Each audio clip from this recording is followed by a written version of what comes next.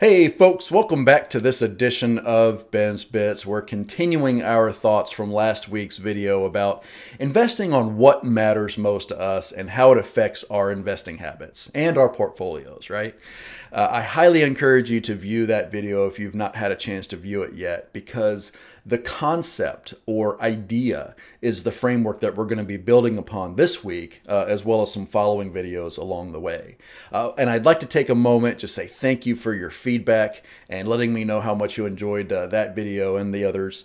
Your feedback is really important to us because we're here to discuss the issues that are important to you. And that's why we make these videos and why we will continue to. So thank you for that. Keep it coming. This week, we're going to be discussing the concept of income versus growth and how it relates to your portfolio. Or more poignantly stated, does a particular asset produce income or grow the portfolio, right? Now, Ben, aren't they the same thing? Well, not really, because it depends on the intent behind procuring the asset and where you are in your investment journey. Really, until you've reached a point where your income is by far surpassing your expenses and your portfolio, in the sense that the income it's producing is just growing at a phenomenal rate, then you really should be focusing on income and taking care of not only your immediate needs, but your short-term and retirement needs as well. You know, once that occurs, only then do you really add in assets that are designed to grow the portfolio. Otherwise, you're severely hampering your capital, and it's going to take you longer, take more resources. More importantly, the legacy that you can leave will be diminished because resources and capital were mismanaged in a way. Not really mismanaged, but it can't grow at the rate that it's supposed to.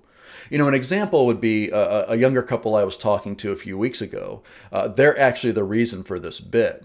Wonderful couple, really have good heads on their shoulders, but they were at a point in life where they were just beginning their life together, newlyweds, and they even had a few rentals already in a portfolio that were passive, but they were weighing the idea of adding another rental to the mix. But when they were asked, is this for cash flow or for growth, the reality of the question sat for a few moments. You know, they didn't really see a big difference between the two. And as the dialogue went on, they realized that that particular investment wouldn't have been the best asset for what they wanted after all, because it would severely stunt the income that they were wanting to focus on, because that's what mattered most to them at that point in life. Now, they've switched their outlook, and now they're back on track with investing on what matters most to them. And that's focus on maximizing income-producing assets that will eventually lead to growing the portfolio in a much more condensed time frame. In fact, they'll most likely hit their goals about a decade before.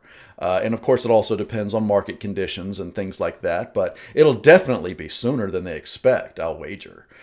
So that's it for this edition of Ben's Bits. Join us next week as we continue this concept and really discuss whether an investment is best for a quick fix or is it a right fit and how it could affect your portfolio. So we'll see you next time.